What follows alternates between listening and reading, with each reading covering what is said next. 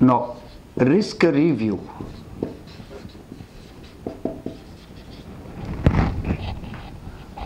Once the steps are initiated to mitigate the risk and transaction is actually undertaken, then the transactions is reviewed periodically.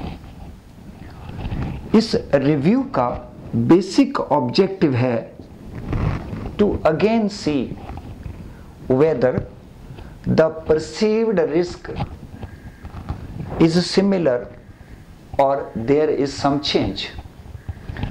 If there is change in the degree of risk, then it will be very important to initiate those steps which take care of the new risk. This risk review is important also because of the dynamic situations taking place. हमारा economy regularly change होती हैं conditions, हमारी social conditions regularly change होती हैं, globally so many things are changing. So risk review के समय all these changes are taken into account and accordingly the measures are taken after review of the risk situation.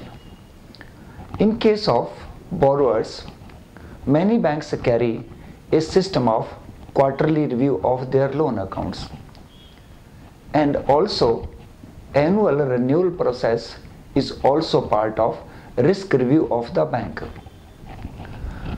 Now, risk review के साथ साथ another important part is risk pricing.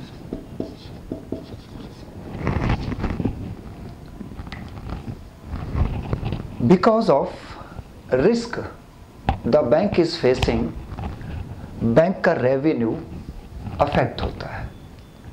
उस revenue के ऊपर effect को ध्यान में रखते हुए the banks price their products according to the risk they are exposed to.